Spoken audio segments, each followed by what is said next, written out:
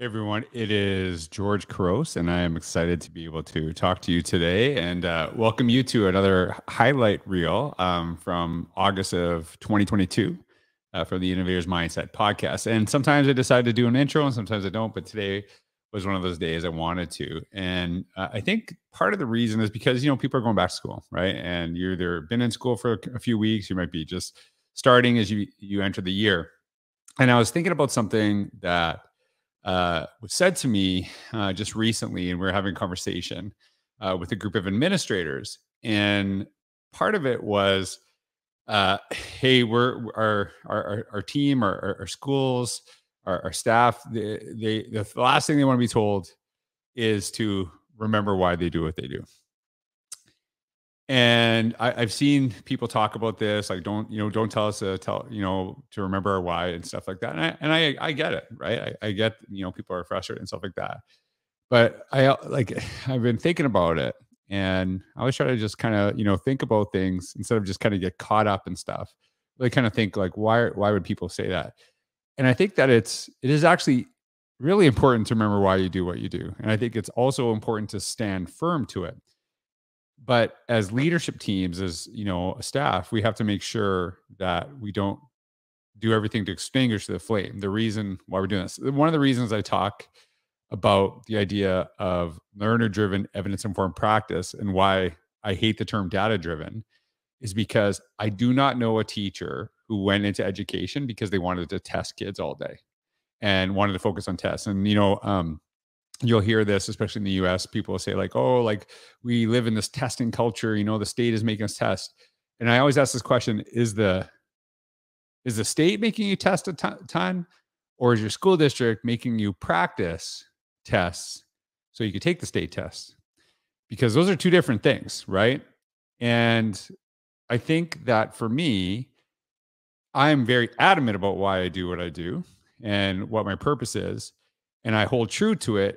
And when I feel that something is getting in the way, I make sure I say something.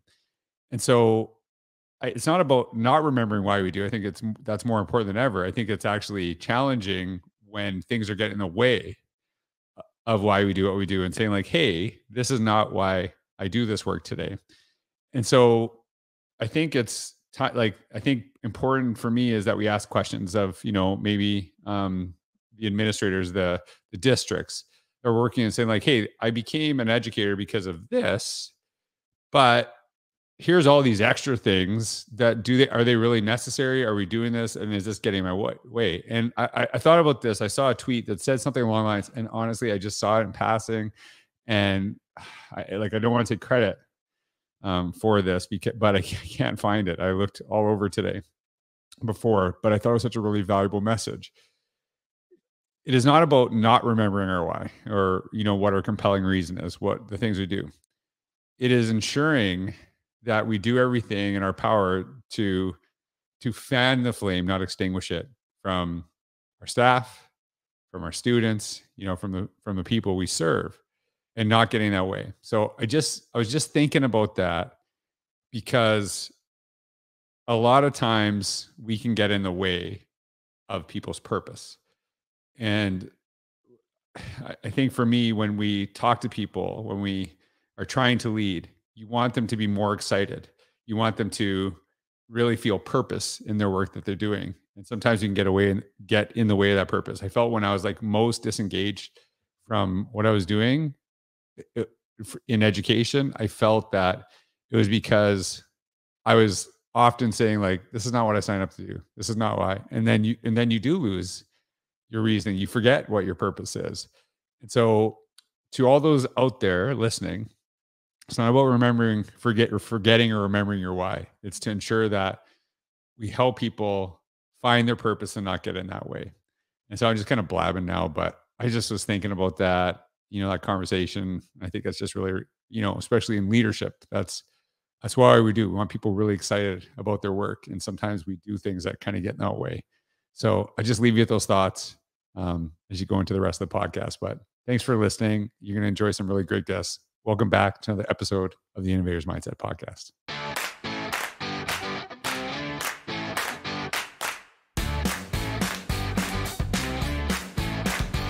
So I got to ask you, you kind of just briefly talked about this. I want to just talk about your, you said something I've never heard of before. You talked about your book, 5 Gen Leadership. Mm-hmm. It said leading 5 generations of schools in the 2020s. And you actually named a lot of generations that I heard of, but there's one that's new. I've never heard of this before. And so can you just talk a little bit about the book and the 5 generations and what that's about?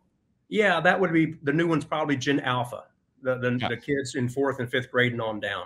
Yeah, so I was leading this training in South Texas, and I do this generational exercise because I break the group up by generation, because I want them to understand where they are in relation to their Gen Z and Gen Alpha students. Right. And so we have Gen Z teachers now. A lot of people don't understand that Gen Zers, the ones up to 25 or 26, are now in our teaching staff. They're not all just millennials. These are Gen Z. And so I have these 3 Gen Z teachers, and I said, hey, if you could change professional development, what would you change? About 50 people in the room, they're all looking at these 3 babes in the woods teachers, right? Right. And this one teacher bravely says, sometimes I wish that the trainers would just leave us alone and let us go figure it out. Right. And that struck me. It was an epiphany for me, because I've been in several thousand classrooms the last 5 years. And I kept picking up on something in my training about the younger teachers. This is the figure it out generation. Mm-hmm. And they've been figuring it out their whole lives, from their apps to their surfing to the games they play. They don't read directions. They're not used to people telling them how to do things. They want to go figure it out. On the far extreme, or the baby boomers like me, please tell me step by step, how do you want me to do this? What is it supposed to look like when I get through? And in between, you've got the Gen Xers and you've got the millennials, who are sort of in between. The millennials are more like the Gen Z. The Xers are more like the boomers. And that's because the Xers and the boomers, the older people, grew up without the internet. I call that the Internet Valley. And the millennials and the Gen Zers grew up surfing and seeing the whole world on their phones and computers and tablets. And they're bringing different views, different ways of doing things into the schools today, into the workforce today. You're a fantastic principal. I love that more than anything. And you understand children, you understand teachers, and you understand this whole thing about strengths, because you were talking about it even here, strengths and passions of kids. And it is the most important thing. And the trouble is, I hope the parents will see through my book, wait a minute, I have to find the good parts of my kids. They're so nervous that their children, there's something wrong with them, that they don't stop and go, oh, well, oh yeah, he could put together a 10,000 piece spaceship from Lego. What? I mean, they don't think about that. And I think that's what I love about, well, it's probably because everything you say I like. So, I mean, so I like the book. I don't know. I take notes on it all the time, and I pull out things. But I think that's it. It's believing in these kids and trying to use their strengths and passions to teach them. And I know parents find it difficult because they're so, something just happened.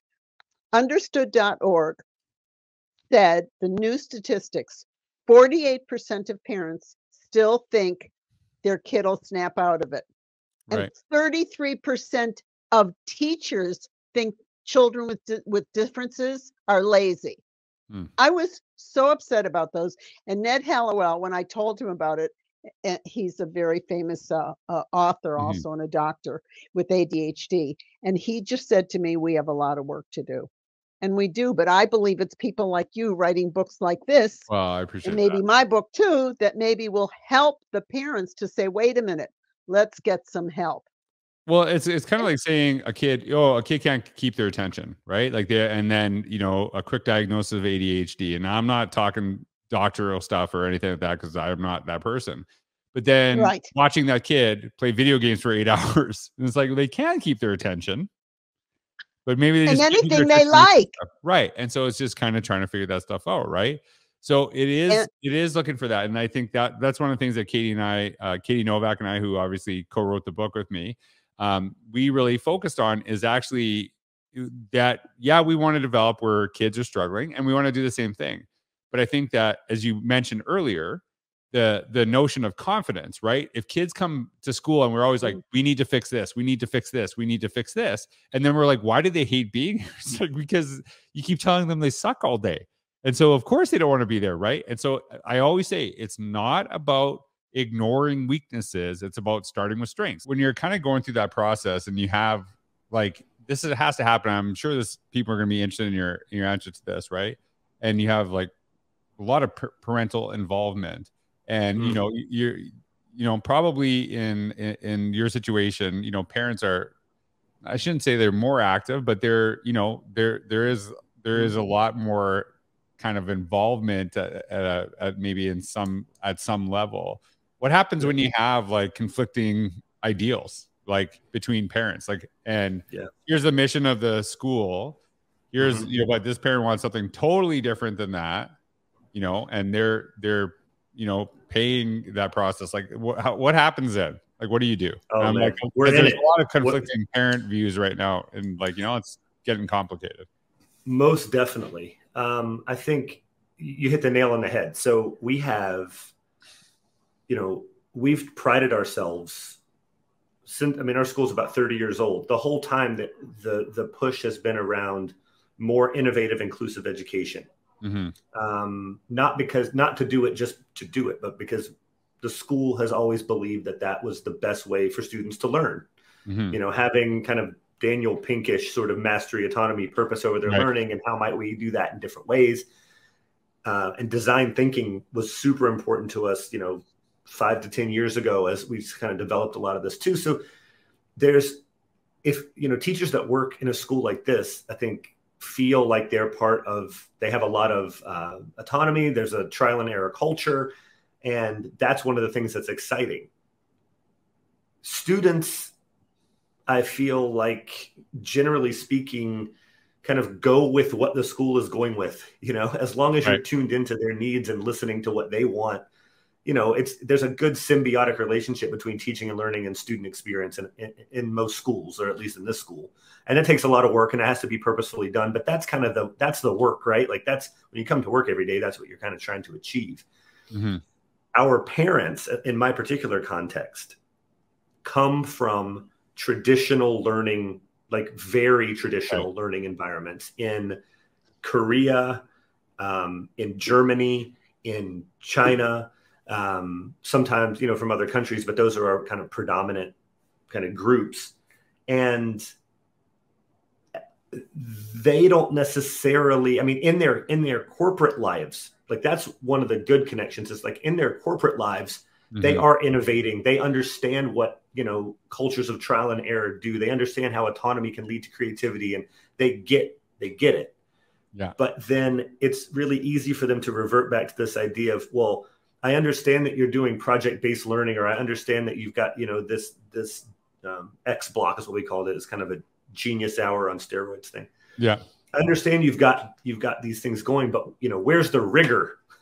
Right. And you're sort of thinking, I have missed a step as an educational leader because I have not properly educated our parent community about, what this is meant to be. So I think that's the key. And I honestly, I'm not exaggerating. I was thinking about this morning on my bike ride, because we just did a community survey. Like, every year we do a community survey, and we were getting the results back, and we expected it to be a little bit different due to COVID. We've had 3 different kind of lockdown moments and been in online learning and stuff. And we know that, things are a little disconnected. And we also know that community for a private school and international school, the idea of community is like a value proposition. Like, if you're thinking about spending all this money to put your kids in school, the community is something that we like to offer, but we haven't really been able to offer it because parents can't come onto campus. Pretty much all year, we haven't been able to have parents on campus. So when we got the results back, there is definitely a mismatch on some level between what we're trying to do and what we've been driving at and what our parents expect. And that is, I think it's a really cool opportunity. And to some extent it's expected, but I think it's a really cool opportunity because that's really where I think the rubber meets the road. If parents fully understand what we're doing and understand that we believe this is much more rigorous than, drilling math problems. Right. And then they say, you know what, I disagree, I'm going to go to a different school. Like, that is absolutely fine. Like, school choice is a good thing. But I don't want to lose students or parents from our community because they don't get it. You know what I mean? And I think that's the key. Yeah. Well, I think, and I'll be first admit that sometimes, I was at fault for this too. you talk about, like I'm saying you as in me, right? You talk about the idea of like project-based learning, innovation, all these things that are really important, and they're kind of where you're going to, but we don't talk about some of the boring, like foundational things that because that's not really exciting. It's just kind of like, that's just, what we do to get to that point. And so then there is that mismatch because of what we tend to not focus on, because I think a lot of people say like, hey, it's like, I can go to this school that focuses on the basics, or I can go to this school that focuses on innovation. They're like, well, no, this school is focusing on innovation through actually giving basic skills to get to that point. It's not an either or, right? It's actually saying, how do we go beyond the basics? Not how do we neglect them? How do we go beyond? So I think that's a really important aspect. So I'm just gonna ask you like a straight up question. Okay. Don't need a long answer. Was this year harder than the prior for your district? Did you find that or no?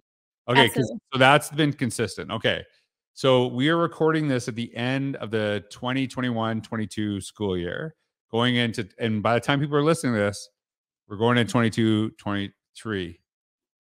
Do you think this year will be better than the last? And if you do, why would you say that? And if you don't, like, what are some of the things that we should be concerned about if we're going into it? Because I'm actually like, it's kind of like, I guess I'm saying, please predict the future.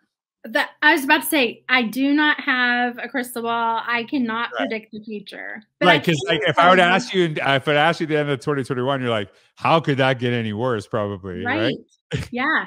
But I can tell you, I think the reason why it felt worse was because we were so disappointed in what we thought reality was going to be, that it was going to get better. And it didn't. I mean, it was just, it's never going to be back to how, it was, but never is it ever. Like, you're always growing and learning and changing and things. So, but I think that disappointment of the gap of what we thought it was going to be and what it is. And so really we're trying to think through things of, okay, if something were to come up, how can we be flexible? I think we've learned a lot about flexibility. Right. We've learned a lot about adjusting. And then, one of our big focuses for next year is really going to be on the well-being of our staff. Right. Because, we've focused so much on kids and attention on kids and what they've gone through and helping them through things. And so how do we help our staff navigate that? And that, as educators, we have plans, like we plan things out and we, follow that course. And it really, the plan is not the most important thing as the process and thinking through the plan, so that whenever you have to pivot or whenever you have to adjust, that it's okay. You're ready for that. And you're not thinking the line is going to be straight. And so when there's a turn, you're so disappointed and upset about it. But there are going to be curves in that road. So how do we create a pathway, but we're flexible on that pathway? I think we're preparing better for that than we have in the past. I actually, like, I think for the first time, like, because everyone's saying it's been harder, and I understand that, but I don't think I really, like, I think I just thought, yeah, it's harder, but I didn't really understand that. You put a really great perspective, is that it was like really just terror. Like, we had higher expectations for this year and it wasn't as smooth as what we wanted. And, part of that, just that kind of disappointment. I appreciate you sharing that about health and wellness of staff, right? Because that's something that's been really huge for me, really improved my health over the last while, and feel like I can deal with negative stuff and issues way better than I have in the past, which is great. Like, it seems to slide off me a little bit because I've taken better care of my health. Because of a Teacher Too is actually solely focused on the stories that the wisdom that we wish we could have shared with ourselves when we first started teaching. So it is very focused on the first years of teaching. It's, I don't know if I would say it's targeted to first year teachers, because anyone could read it, but it is meant to be especially for those coming into the profession. But those stories resonate no matter where you are in your career, and that's what you wrote about. So, like, if you can go back and share advice for your first year of teaching, what advice would you share to Sean? 3 words, George. Know your impact. And I'm grateful for that first year. I'm grateful for the time that I had.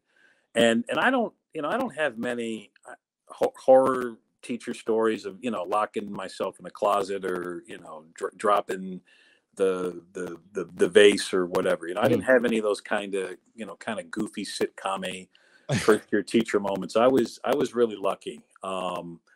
But I was so like in my nose and in my kind of tunnel vision on lesson plans and survival that I didn't really step back and look at the fact that I'm there to make an impact. And you know, I you know, just missed opportunities. And I would kind of say to myself, I would tell that guy, that 22-year-old, you know, geek Beatles freak, you know, that, you know, one, know your impact and really don't rush through, savor the moment, savor the time that you have with your kids, and don't be afraid to share your passions. And I did a lot of that stuff later and incorporated music and such into my classroom. But you know, I just think there's a lot of teachable moments that I missed because I was so hell bent on schedule and planning and following rules and being dutiful and then also too, I, you know, at that time, because it was I was in a volunteer teacher program. It was kind of the Catholic version of Teach for America. So I was in an inner city school in DC, and I taught a fifth grade class. I wanted to be a high school English teacher. I wanted to be Sidney Poitier and Robin Williams and teach Walt Whitman and F. Scott Fitzgerald and Langston Hughes. And, you know, here I am. I felt like the curriculum was beneath me. And I may have taken that out. I took that on the kids. And so I was so hell bent on getting to high school and moving to the next level. So I lost a lot of opportunities and times to really nurture the kids. And, you know, now as I'm thinking about it, I mean, those kids, that was 30 years ago. So I just celebrated my 30th year in education. Wow. And so those kids are like 40. Right. And they're still mad at you made them read that stuff. Yeah. So I'm just having a senior moment here. Wow. Wow. That's amazing. Yeah. And, you know, and like Sean, first of all, thanks for your vulnerability. And I think that's one of the things I loved about your writing. I loved about the other authors because a teacher is that you see someone who's, you know, 30 years into the profession, who's had amazing opportunities, done incredible things. And we're still growing. We're still getting better. Like there's no point. And I've always said this, once you're done learning, then you might as well quit teaching because it's over for you. Right. And I think that was displayed so beautifully in your work. And I'm so proud to call you a friend. And I appreciate all you do. And I appreciate how positive you are in the world, how you lift so many people up. And I know you do it in your school, but I for sure know you do it with the rest of the world because I see it on, you know, social media all the time.